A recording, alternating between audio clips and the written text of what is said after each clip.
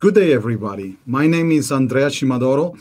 I'm the National Development Manager for Cooling System here in Australia, and I'd like to welcome to the webinar today. The title of the webinar today is Hybrid Cooling System.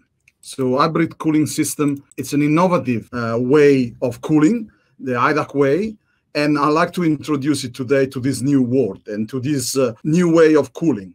Definitely very energy efficiency, definitely very environmentally friendly. Okay, let's start. We're going to talk about hybrid cooling system. We're going to give the HYDAC definition of it. I'm going to illustrate the main component of an hybrid cooling system, of an HYDAC hybrid cooling system, and then I will give you the advantage of it, why we're doing it. You know, that's the main things. Why you're doing something, because if it's working and it's successful, that's why we're doing it.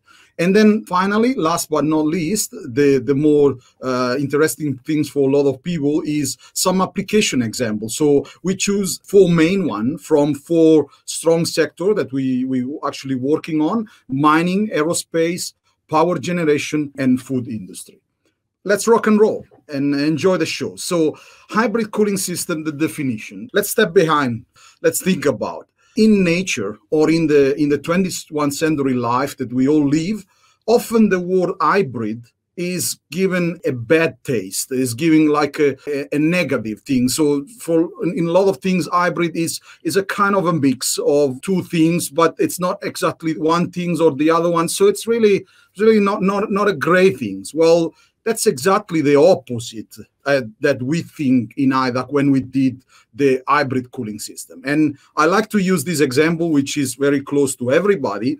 You can have a motorbike and you can have a 4x4 off-road vehicle, okay? But you can combine both of them and create what is called a quad. So a quad is a beautiful machine. It's used a lot in Australia, especially in the agriculture and cattle industry, and it serves the purpose because you have combined the best of the 2 worlds. So you got the flexibility of the riding position of a motorbike, but you have the off-road capability of a 4x4 in a very small and user-friendly and simple use machine. So that's why I want to make this example, because our hybrid system is exactly that. It's the best of the 2 worlds, or in another word, the most efficient, or the sweet spot of the 2 worlds. At the end of my presentation, I think you understand why.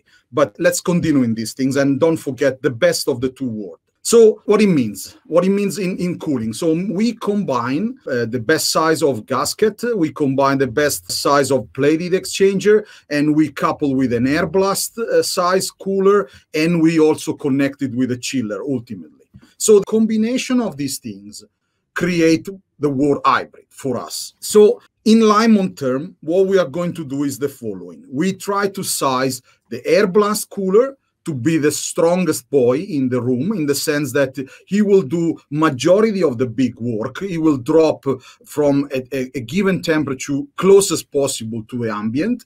And we let this device doing that because it's cheap, user-friendly, and environmentally friendly. And let's say dollar per kilowatt of what it does, it's unbeatable. So we let this boy do this part.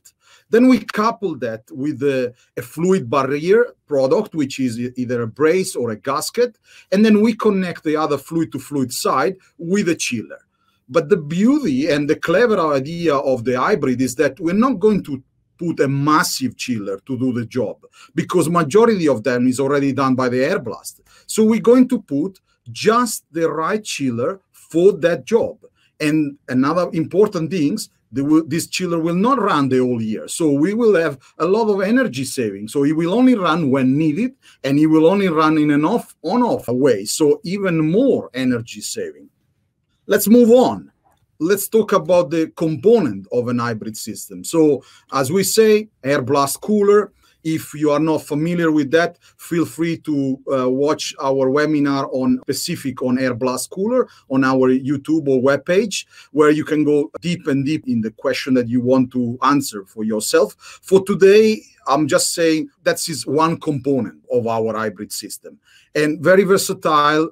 Millions of these around the globe from the HYDAC point of view, easily to size it with our sizing software CoolIT, and a lot of different fluid available.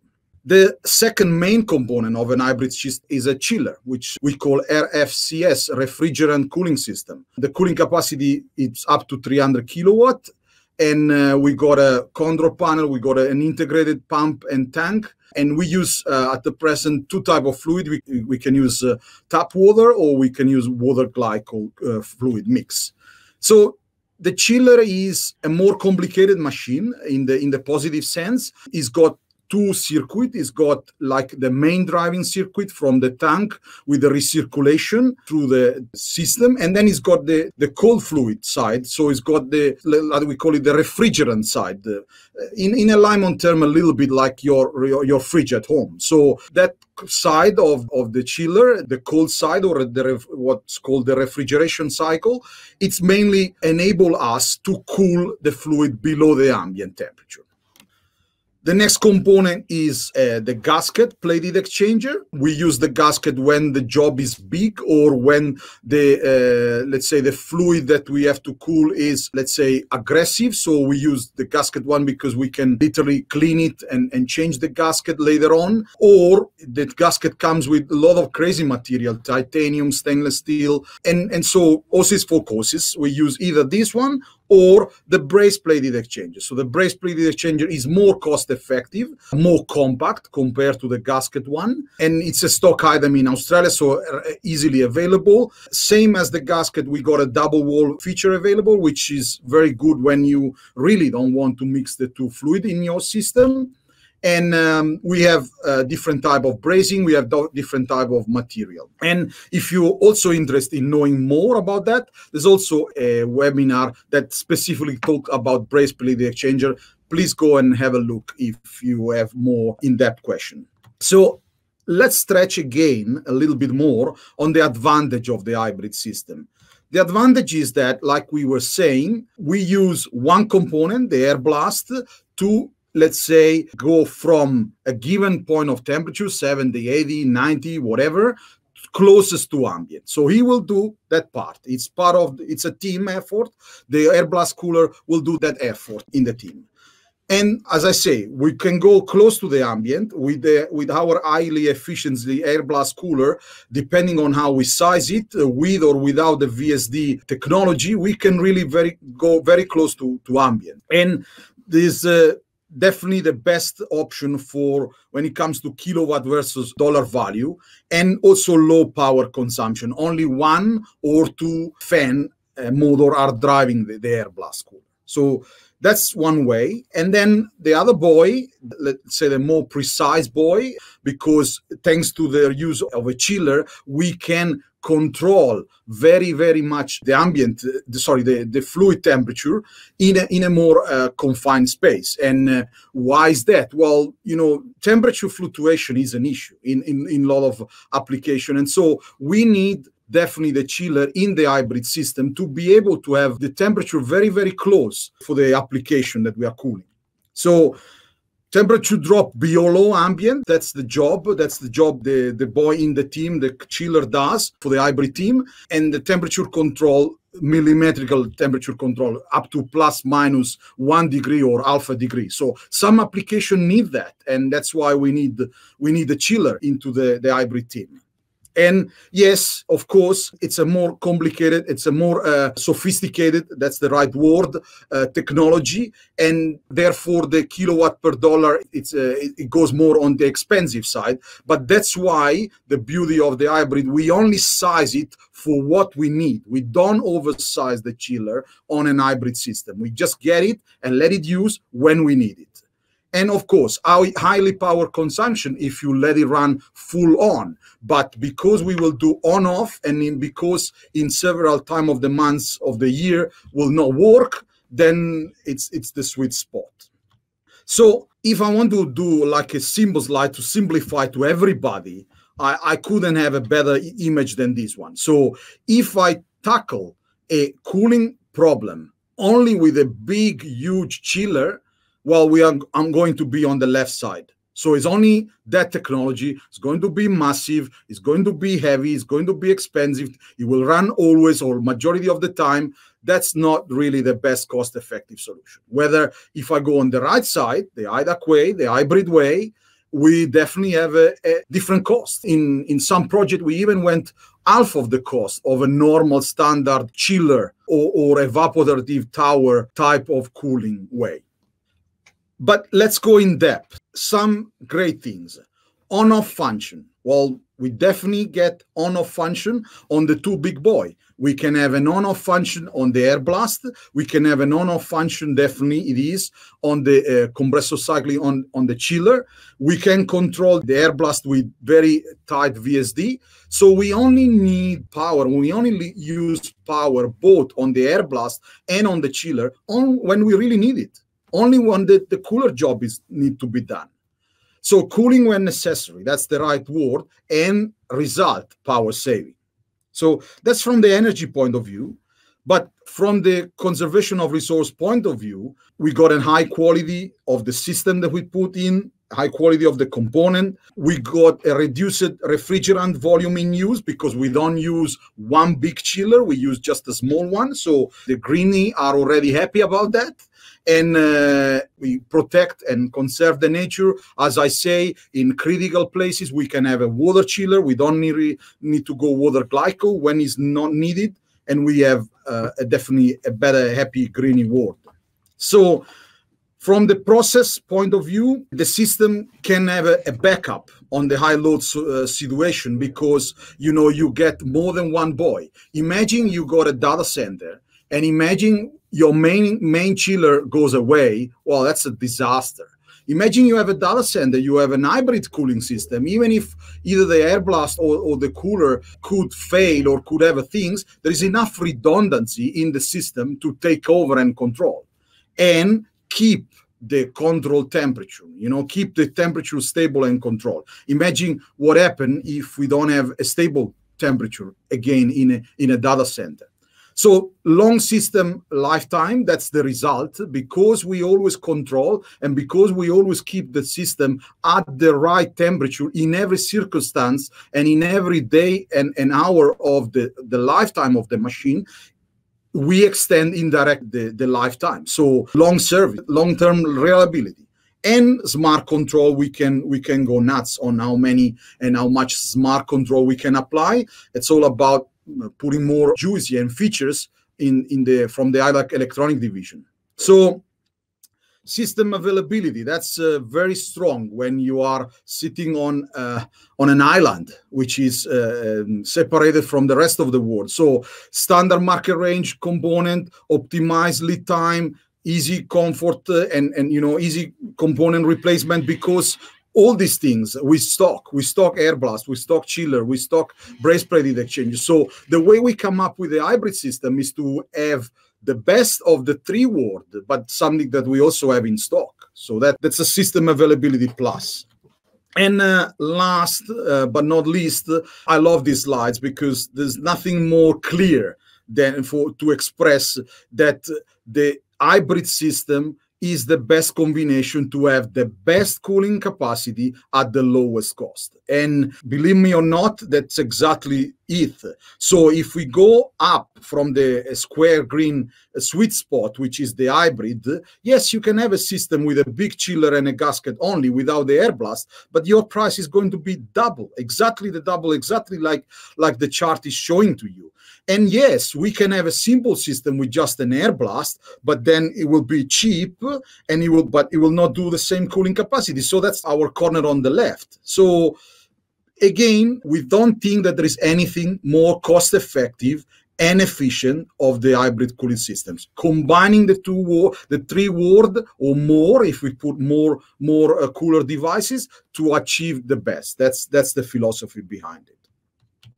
But now, let's get everybody excited, because I know that everybody likes to see real things, a real application. I can talk for hours, but it means nothing until you see something in real life, something that proves that the hybrid theory is successful. And we really believe on these things because we have done it. Mainly, there's nothing better than say to somebody, yes, I have a theory, but I've done it. I've proved it. And I prove it in this sector, in that sector, and in that mine side, and in that application. So let's go with that together.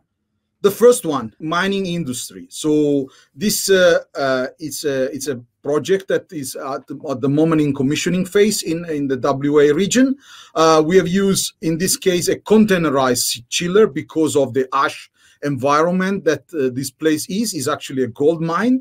A lot of red dust, a lot of rain and environmental issues. So we just containerized the chiller to giving a long lifetime. And the chiller is connected with a braze plated exchanger, and the braze plated exchanger is connected to two of our size 14 chillers. So this is a very, very interesting system. It cool the lubrication system of the oil of a main crusher in a gold mine. And as I say, some months of the year, only the air blast will do the job. Some other months of the year, the chiller will kick in when the oil needs to be below a certain ambient temperature. So very good, successful example in the mining industry of the hybrid cooling theory.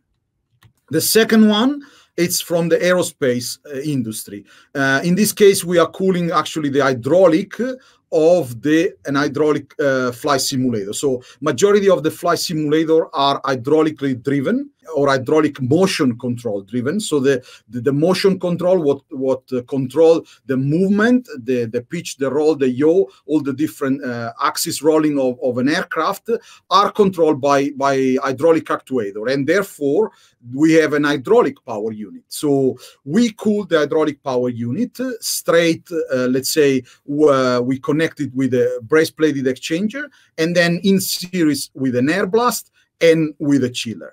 Why hybrid also here? Well, because this flight simulator is not in a climatized room, is not in a very expensive climatized room, so it's actually under a normal building, a normal shed.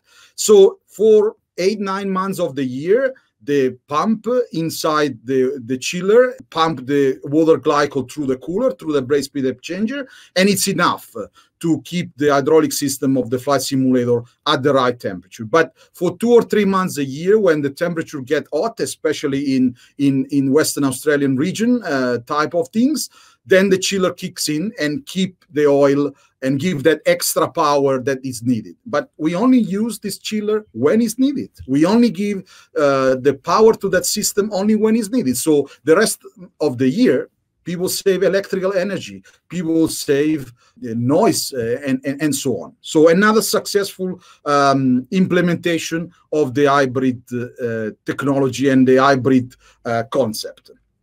Next is on the power generation industry. This is for people that are not familiar, this is what we call our Australian VEU, Varnish Elimination Unit. So what this unit does is it goes mainly on power generation from aeroderivative engine, and it clean the turbine oil, and it remove the varnish. So mainly it acts almost like a doctor. It goes and it recondition your oil. If you don't know what varnish is, we got 2 or 3 webinar out there. You can go and look at it, and you can get more familiar yourself on varnish. But from a cooler point of view, from a cooling guy point of view, varnish is heat. So turbine oil is got a strong transit to highly high temperature, and then the normal use of it create varnish. So sometimes you need to remove varnish, and that's why you can buy a unit like that from HYDAC or rent it from our national service partner. You connect a unit like that, and within a week or 2, your old system is already back to like it was before. But what it does it mean now with the hybrid? Why you're going in that direction? Somebody might say, well, I'm glad to say that without the hybrid cooling system on the VU, we couldn't achieve what we want.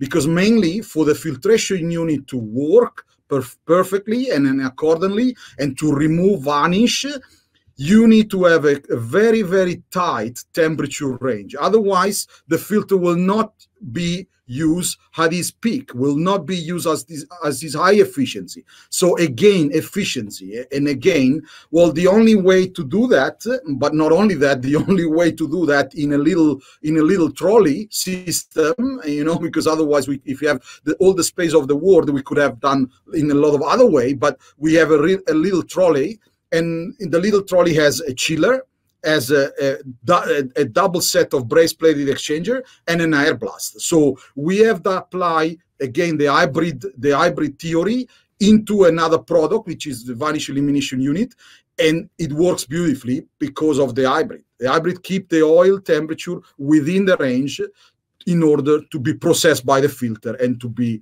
remove the varnish from the oil. So another successful application.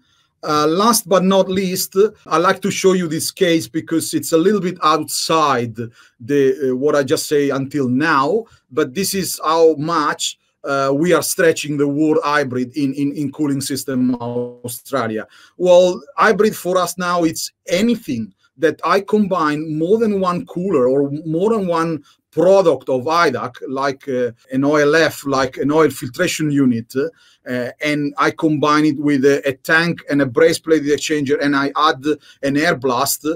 This is something that nowadays, especially the young generation coming to HYDAC, they love doing it, because HYDAC cooling system is now globally developed to the point where we can have different products, combine them together, and create magic.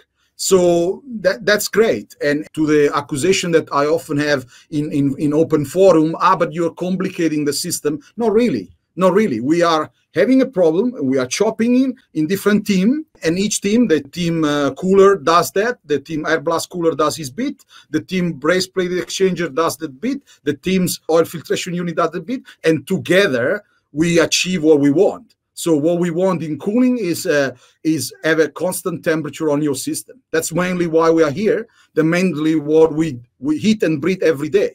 So if you have a thermal issue, if you have a thermal problem, come to us and leave to us the way we can tackle the problem, the way we can maintain your temperature constant in your system, and the way we can do it in the most effective way, the most practical way, the most compact way, the most energy efficient, and the most environmentally friendly. So conclude my presentation for today. I'd like to thank all of you for the audience for today. And remember, one last sentence, the best of every word. That's what an hybrid is using the best technology, using the component at the best level, and get the best out of it. So if you have a thermal problem and you don't know how to tackle it or how to win this thermal match, give it to us and we'll look after that. So thank you very much for your attention, and bye for now.